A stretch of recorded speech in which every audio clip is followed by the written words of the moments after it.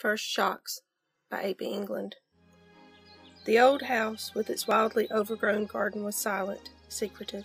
Stephen wiped his brow with his sleeve as he searched near the gravel drive. Stephen looked back to where Evie stood with Nadine and the boys. "No for sale sign," he said. "Maybe it's abandoned." "You and Nathan check out the front. Aiden, Nadine, and I check around back," Evie offered.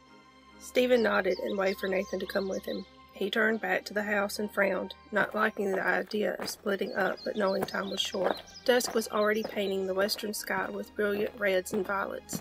It'd be dark within the hour, and the car sat useless on the side of the road 4 miles back.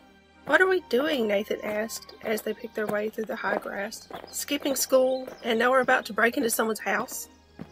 "If there's someone here, we'll ask if we can stay," Stephen said. He peered in one of the windows. Everything looked dark inside, but it was next to impossible to tell anything for certain with the thick layer of grime clinging to the inner glass. "I'm pretty sure no one's lived here in a long time, though." "Doesn't mean it doesn't belong to someone," Nathan answered.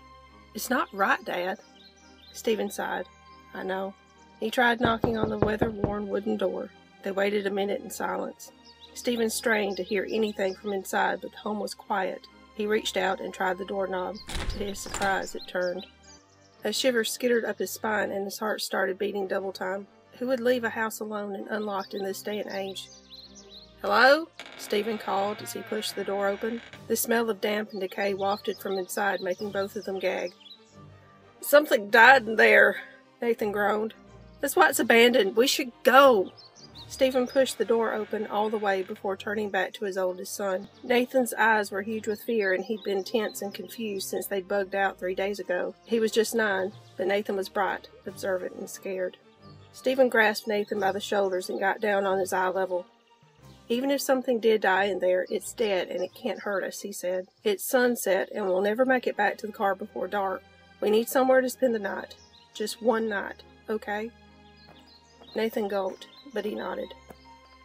"No way in, but we found a couple old pear trees around back," Evie said as she and the other kids came back around the house. Steve looked up to find all 3 with their arms full of pears. He grinned until he caught sight of something moving across the sky. Stephen felt himself blanch as he watched a chemtrail streak toward the ground miles away.